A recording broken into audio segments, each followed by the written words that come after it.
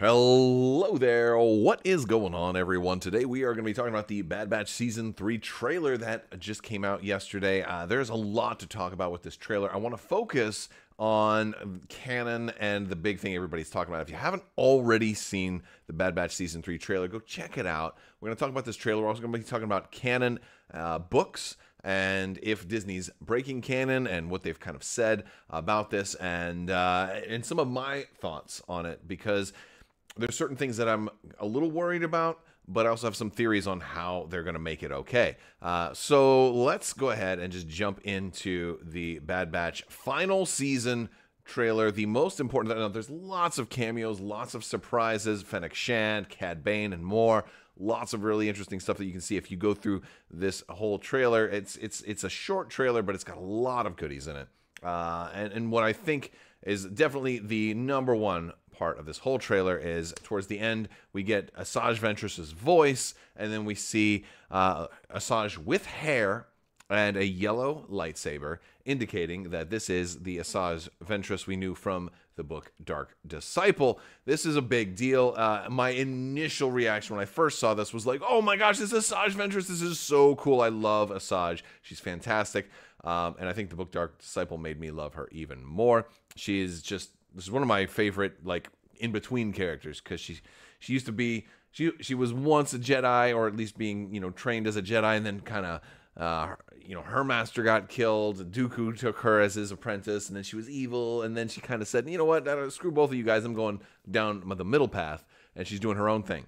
So she's a merc towards the Clone Wars final seasons, and we don't see anything else from her. And so people who've only seen the Clone Wars probably just said, oh, awesome, this is Asajj. Until all of a sudden, after like the initial hype kind of faded down, I thought, like, wait a second, when is this? This is in the Bad Batch. This is after Empire Day, after the rise of the Empire. This is, it started to not make sense for me. And I started to worry that they were retconning a book that we all know and love, well, that many of us may know and love, called Dark Disciple. This cover art was the first time we saw Asajj with her long hair and a yellow lightsaber. If you're not familiar with this book, it's a fantastic book. I definitely suggest you check it out. It's like probably my third favorite Star Wars book of all time. It's written by Christy Golden, but it's based off of a Clone Wars episodes that were done by Katie Lucas, George Lucas's daughter. This was like an unreleased Clone Wars story arc, all condensed into one book. Really well done book. In summary, basically, Asajj Ventress, as on her own, she's a merc. The Jedi they'd resort to, hey, let's just try to assassinate Count Dooku and end this war. They say, hey, Quinlan Vos, we're going to send you to do it, but you need an in. We're going to send you to try to link up with Asajj Ventress. Maybe she knows a lot about Dooku. You guys can maybe talk her into teaming up. You guys go after him. All that good stuff. They do it. They end up falling in love. Then they fail at killing Dooku. Quinlan Vos falls to the dark side. Asajj Ventress makes it out. She goes back after to rescue Vos from Dooku, and she ends up like pulling him out, kind of redeeming him, but getting like mortally wounded in the process, and she dies. And Vos is then kind of like a fallen Jedi, redeemed, but like a broken man. We know that Quinlan Vos survived Order 66 because he's talked about in Kenobi. So Vos is still out there. We don't know what kind of path or story arc he's on, assuming he's still trying to do, fight the good fight and trying to be a good, a light side user now, having danced with the dark side, albeit briefly. The consequences were severe because he lost Asajj Ventress. But this all happened during the Clone Wars. Yoda was involved. They were trying to assassinate Dooku. Well, Dooku's dead in the time of Bad Batch. The Clone War is over. How's Asajj Ventress still alive? So my initial fears were, oh my gosh, they're, with Ahsoka coming out, or rather the Clone Wars Season 7, they kind of changed a little bit of the Ahsoka book. And how the opening chapters of that Ahsoka book, and how her fight with Maul went down, and all of that. Not changed like completely, but changed enough that it was like, wait, so we changing canon here now a little bit? And to me, this is like, well, this is a massive change to canon. And my first thoughts were, at this point, were if they're changing these books, what's to stop them from changing these books, the Thrawn books? Like, and granted, you don't necessarily have to have a connection between Asajj Ventress and Grand Admiral Thrawn, or Mithron Nurodo, but you do, need to respect the books since they've come out since the Legends universe went away and the new canon kind of became established. That was the whole point of kind of getting rid of Legends, was that, hey, we're going to have a continuous, cohesive timeline. And if they're going to throw those books away, my fear is that they're going to just end up killing off Thrawn with the Ahsoka Season 2, that they're just going to say, all right, well, all the plans that they laid for Thrawn are just going to be thrown out. We're never going to see the Grisk. We're never going to see Sheila. We're never going to see other Chiss. And all of that we set up is just going in the trash can because we're going to throw out books. So I was initially very, very worried that that's something that they were doing. And so I want to kind of talk about that because that appears not to be the case. That appears not to be the case. And so, and I'm not trying to make it clickbait. I'm just walking you through my mindset of how all this happened. And then my relief when I saw this blurb on StarWars.com. If you go to StarWars.com, you can check this out too. There's the trailers leaked there. If you click details, it's going to take you to this page where they're talking all about the trailer, and there's some very interesting stuff. They say the shocking appearance of Asajj Ventress. We love Asajj Ventress. She's a character that we've been wanting to tell more stories about. Brad Rao, supervising director and one of the executive producers of the series, tells StarWars.com. And he makes clear that her return will honor prior tales, including the book in which the character apparently perished. We don't want to spoil anything, but fans will. But we want fans to know that any new storytelling with Ventress will align with the events of Star Wars: Dark Disciple. So that's a lot to unpack. Now, this is coming out February 21st. I'm going to see, and all of the episodes are posted here, so you can get the names for all of them. It's unclear which episode Asajj comes back in, or if she even actually comes back. Now, and I say that to basically bring about the speculation. How are they going to bring Asajj Ventress back, considering that she died years before this?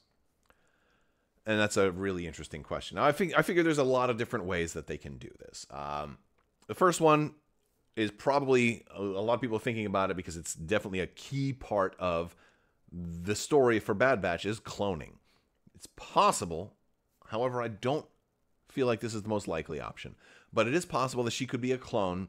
It would fit into the Mount Tantus storyline. It fits into the Empire's goals at this point. Fits into, the Clone Wars. That possibly she could be a clone. If she is, it would be a big deal towards where the story's going with kind of, hearkening back to the Heir to the Empire trilogy about how the ultimate goal for Mount Tantus was to try to, or at least Sabaoth and Thrawn, trying to use the Islamir to cancel out the Force, to be able to clone Force users. It's just this thing that happened, and they made that clone of Luke Skywalker called Luke Skywalker. I wonder if she's not really Asajj Ventress, but she's Asajj Ventress or something weird like that. No, I don't think that that's really where they're going to do it, but that is one option. It's one of maybe three. Another option is that she didn't actually fully die. And this is supported a little bit. I think this is maybe a more likely option, but it's maybe the most likely option. And then there's a little bit more. So I want to go back. Let's go back to this blurb. Because they said, we'll honor prior tales, including the book in which the character apparently perished. Now, I read that book. It didn't seem like it was an apparent perishing. She was dead. But I feel like that's telling that they're going to basically say, actually, she didn't really die in that book. That's what I think that they're going to say. And they'll probably do some kind of flashback to it. If they do that, here's how I imagine it will go. Quinlan Vos had just been recovered, saved from Count Dooku, and was in mental collapse after his dance with the dark side and kind of being ripped back to the light, and his feelings for Asajj, and she's mortally wounded. She apparently dies, and he's like, oh my gosh, the dark side had consequences.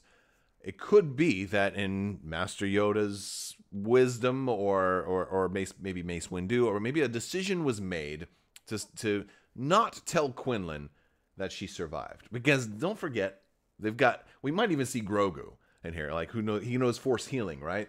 My guess is that they used Force healing on her. She was basically dead, and then at the last second, like, oh, little green hand's like, actually, let's save her. And then Mace Windu's like, save her in the other room. We won't tell Voss that she made it. Reason being, he had to understand that there were consequences for turning to the dark side. He had to kind of go through that journey for him to heal, because if she were just instantly saved, he might think, well, shoot, there were no consequences. I can dance with the dark side anytime I want. And, so my guess is that's probably how they're going to do this. A third option is it could involve Dathomir. It could involve witch magic. We know that there's magic still on Dathomir. She's not the only Night Sister. You've got Marin from the Fallen Order games, Jedi Survivor, and stuff like that. So it's possible that there could be some Dathomir-y witch magic going on. Maybe she's only raised for 24 hours or something like that, or it's just some kind of new Dathomirian witch magic. That is certainly a possibility, although I don't think that's actually the case. In fact, I believe there's a fairly decent chance of it being something Dathomirian, because I seem to recall she was buried on Dathomir. So it's not like, oh, you died and you were suddenly force healed like quite that quickly, unless, of course, there was some kind of subterfuge involved. Like they did heal her and then they put like a fake body to go bury on Dathomir. Not sure, which of those they're going to go with. There is also like a fourth kind of option that she's actually not in the Bad Batch. She's actually not meeting up with them during this timeline, but rather the entire sequence is a flashback to just before the time of Dark Disciple, when she had, before Quinlan Voss went and found her. She wasn't evil, but she wasn't good, and that kind of matches with her, her line there. It's like, I'm not trying to kill you, but you're working on changing my mind, or whatever she says there. So there's a lot of different ways they can swing it. I'm leaning towards some kind of force heal or Dathomiri magic to reanimate her, so to speak. She is a little shady in this, right? Like if we look at some of these scenes, we're not seeing her very, very well lit, but at the same time, she doesn't look like she's a zombie, right? She doesn't look like that's going on. I mean, there's tons of other theories that could be floating out there, like the world between worlds. Ahsoka's doing all this stuff. It's very dark in the background too when we see her. So this could be anywhere. It could be a flashback. I think they keep it dark on purpose to to not give you a whole lot of extra stuff. This also could be some kind of simulation. It could be some kind of holodeck training program. Holodecks are Star Trek, but you know what I'm saying. There's a ton of possibilities. But it does seem like they're trying to allude to the fact that Asajj Ventress did not actually die in Dark Disciple. I want to hear from you guys. Let me know some of your theories. What is the wildest theory you have about how Asajj Ventress is actually appearing in this, and how they're going to keep it consistent with existing stories? I want to know down in the comments below. Let me know. I want to hear some of your craziest and wildest theories. Also, I think it's good that they're honoring the books. If you're fans of Grand Admiral Thrawn, does this give you hope for the future of Thrawn in like Ahsoka Season 2 or any other movies that are going to come from that? Are we going to see an actual payoff to Thrawn's ultimate sacrifice of banishment and servitude in the Empire? Are we going to see Thrawn be able to go back and help the Chiss and help defend against the Grisk and everything that kind of was built up in the Thrawn books? There's 6 new Thrawn canon books since Disney took over and started a new timeline. If you guys haven't read them, they're actually fantastic. Timothy Zahn's an excellent author. Some of my favorite books ever. So you should definitely check those out. It's a pretty interesting time to be a Star Wars fan. February 21st, Bad Batch Season 3 is coming out. I want to hear some of your thoughts. I want to thank you guys so much for hanging out with me today. Big thanks to my patrons. You guys are out of this world and help make this whole channel possible. I will talk to you later. May the Force be with you. Live long and prosper. Be excellent to each other. Party on, dudes, and always wash your socks.